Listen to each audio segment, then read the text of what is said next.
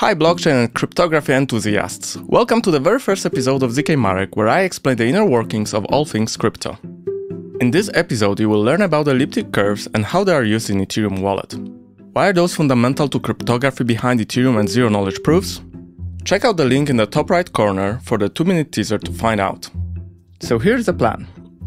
First, to get the gist of it, we'll take a look at the general mathematical idea of elliptic curves. Then we'll look at prime fields, which are the arithmetics used in cryptography. Next, we'll combine them both into discrete elliptic curves. And we'll take a closer look at standardized curves used in real-life protocols. Armed with this knowledge, we'll unravel what private keys and Ethereum addresses really are. So let's start from the beginning and talk about elliptic curves. What is it? It's a set of points that form a curve defined by an elliptic curve equation. We will use the most popular version, Weierstrass form. Y squared equals x cubed plus a times x plus b, for some a and b.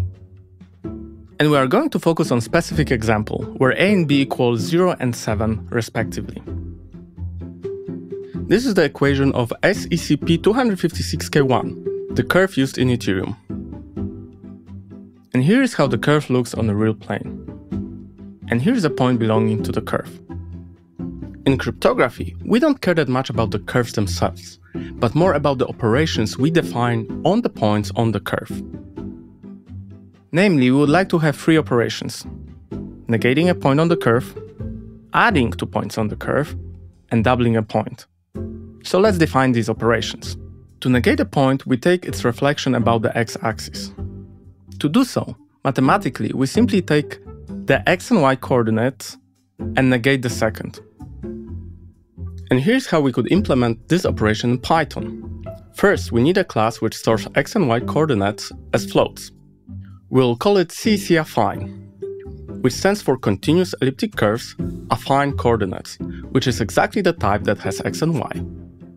We'll have a very simple constructor that will initialize coordinates with passed arguments. Last but not least, we'll overload the negation operator, the one that will be called when we put a minus in front of a variable. It will return a new instance of CEC_affine with the same x coordinate, but the y coordinate negated. Now let's look at the addition operation. It takes 2 points as an argument. Let's call them a and b. If we draw a line through 2 points on the curve, the line will intersect with the curve in the third point. Let's call that point C. We define addition by saying that adding 3 points on a single curve is always equal to 0.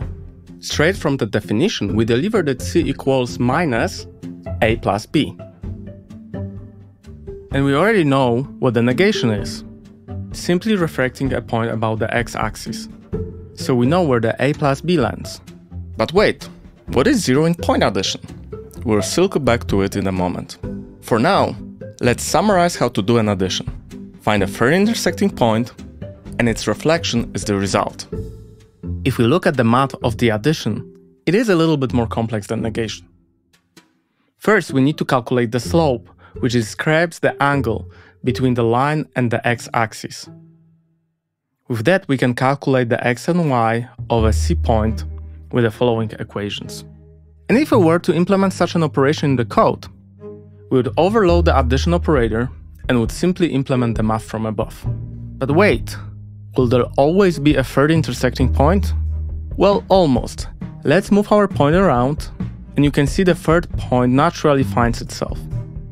But as our A point moves towards the right, closer to the B, but on the other side of the chart, you can see our intersection point goes to infinity. And exactly when A equals minus B, it reaches infinity, and there is no third point intersecting the line and the curve. The slope calculation now involves division by 0. Therefore, we'll extend the definition of our curve by adding 1 extra point. The point will lie beyond the continuous part of the curve and will be called point at infinity. And we'll define further that if we add any point A to minus A, it is going to equal the very same point at infinity. And it will be our neutral element in addition operation, the equivalent of 0 in numbers arithmetics. adding any number to 0 equals the same number. And in case of elliptic curves, adding any point A to point at infinity equals to the same point A.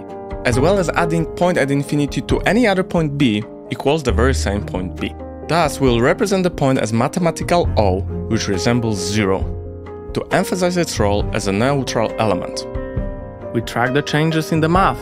Now let's update the code. And again, we are rewriting math to Python code, almost one-to-one, supporting all three extra cases for addition with infinity point, and the common case remains unchanged. Finally, there is one more case in which a line drawn through 2 points on the curve doesn't intersect with the third one.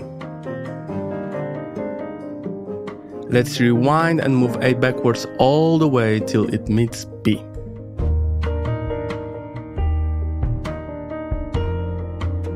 When we are adding a point to itself, there is only one point to draw a line through, and there is infinitely many lines going through a one point. Therefore, we'll need to do something else instead. Namely, we'll use the tangent line. And for that, we'll need to update definition of the slope for this specific case. And we'll need to add one more case to our code as well. We'll call this operation of adding a point to itself doubling, and we'll extract it to a separate function. The function will look almost the same as a common case for addition, just with alternative calculation for the slope. Alright, now let's switch gears and look at prime fields. Prime fields define clock-like arithmetics using cryptography. For example, if you add 9 to 2 on the clock, you will have 11. But if you add 11 and 2, you will have 1. So the clock is kind of like a prime field. Except, prime field starts with 0. So in the case of our clock, it would start at 0 and end at 11, which would be 12 numbers in total. Except the prime field needs to have prime number of elements. So if we start with 0 and have all the integers up to 12, that will give us 13 numbers in total. The total count of numbers is called the order of a prime field. So our modified clock is a prime field of order of 13. In cryptography, the order is usually very large. Many standards use the order close to 2 to the power of 256. In this video, however, we'll use order of 41 to illustrate our examples. And we will visualize the prime fields on the line axis instead of a round clock. Now let's code prime fields. We'll need a class that has two fields: the value of a given element and the order of our prime field. We can benefit from Python support for big numbers, as in many other languages we would need to use specially designed types to support large enough values. When initializing a field element with value and order, we must remember to store the value modulo the order. We can now define our arithmetics by overloading equality, addition, subtraction, and multiplication operators. Each will start by asserting we are operating on a pair of fields with the same order, as operating on a fields on different order doesn't make sense in our context. To check if two elements of the field are equal, we simply check if their values are equal. To add, subtract, or multiply, simply add, subtract, and multiply values and create a new instance, which will ensure the value is stored modulo the order.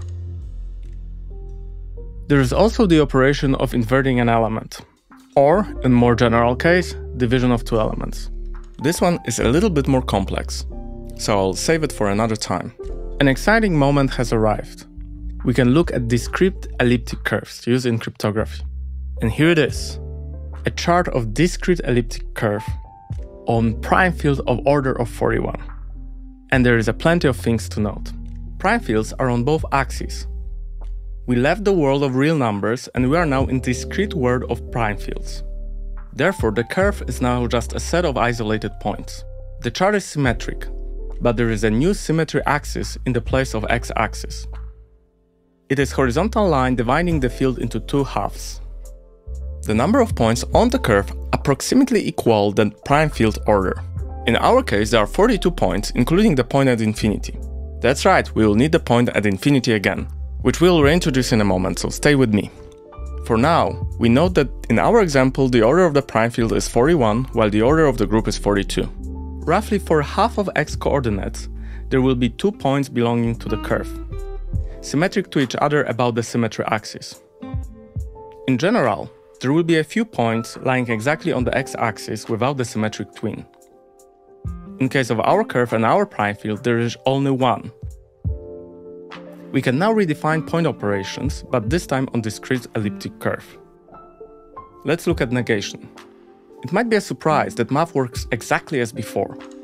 To negate a point, we simply mirror it about the symmetry axis, which translates to negation of its y-coordinate. To implement the operation in affine coordinates, we will need a new class. It has two members. We'll use the field type defined earlier in the section about prime fields, instead of floats. Same as with continuous elliptic curves, we would override the negation operator, which would return the new instance of the class with the second coordinate negated. Now let's look at the addition. Again, we are going to use the same operation in the new context. To add 2 points on the curve, we'll draw a line through those points to find a third point, an intersection with the curve. This time, it is just a standalone point belonging to the curve, and we'll need to negate the point to get the final result. The important difference is that the line might overflow the field and meet the third point on the other side, almost like in the old Pac-Man game.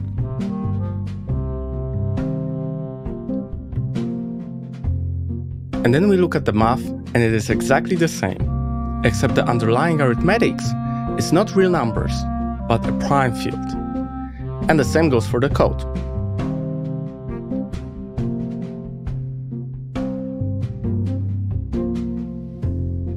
Adding a point to its negation might also feel like déjà vu.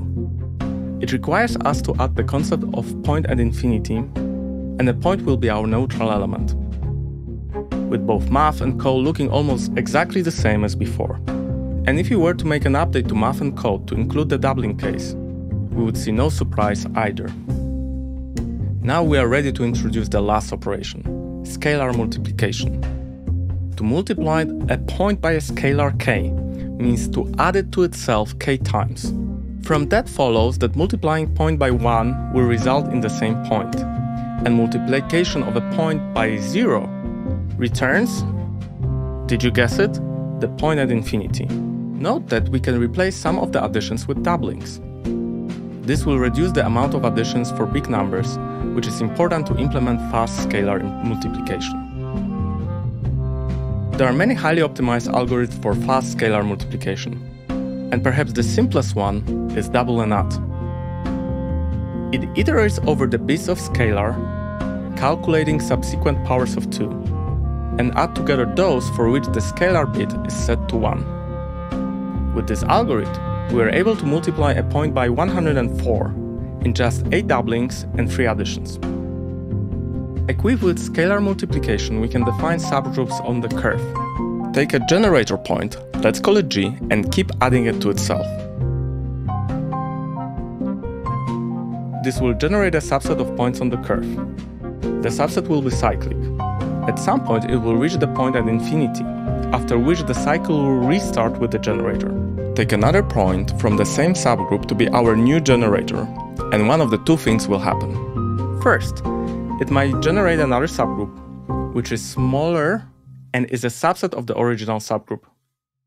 Second, it might generate the same subgroup as before, of the same size, with the same points, but in different order. So let's summarize the elliptic curves operation. We talk about negation, addition, doubling, and perhaps the most important one, multiplying by scalar.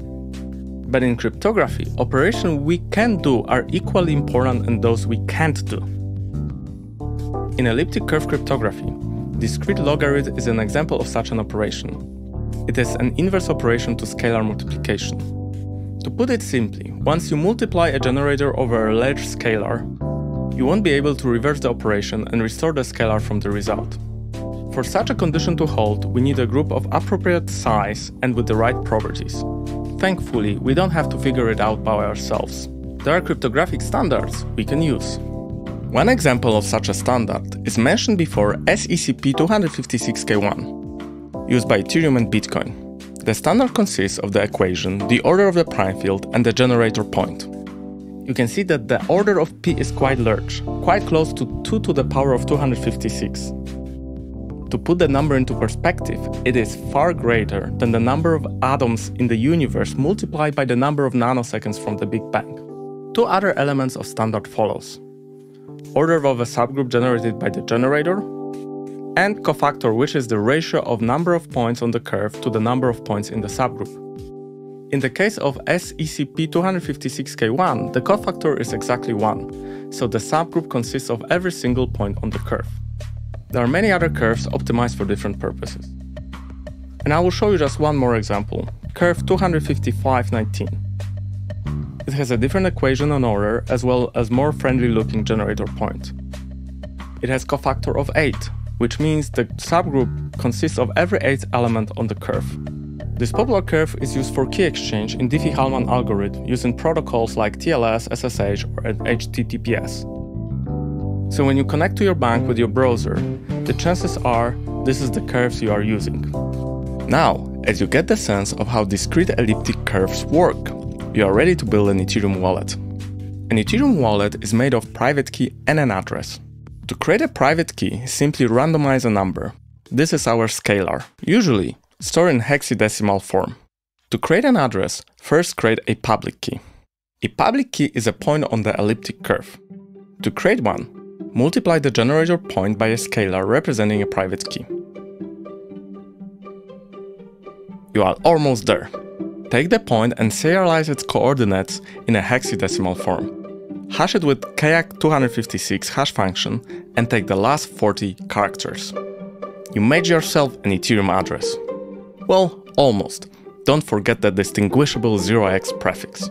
You may notice that it is easy to generate an Ethereum address from a private key, but not the other way around, thanks to the infeasibility of calculating the discrete logarithm. Except not with small numbers like those in our example. And there is another question. What elliptic curve and generator point should we use? This is where SECP256K1 standard comes in handy. As your private key, take a large, truly random number between 0 and the order of the prime field within the standard. Use the SECP256K1 elliptic curve, related generator point, and use fast multiplication to obtain a public key. The rest of the algorithm remains unchanged. Hash and trim. Now the private key is safe, except the one we just used, so please don't use it in your wallet. Now the question remains, how is the wallet used to secure Ethereum transactions? To answer that question, stay tuned for the next episode about digital signature algorithm. Thanks for watching ZK Marek channel.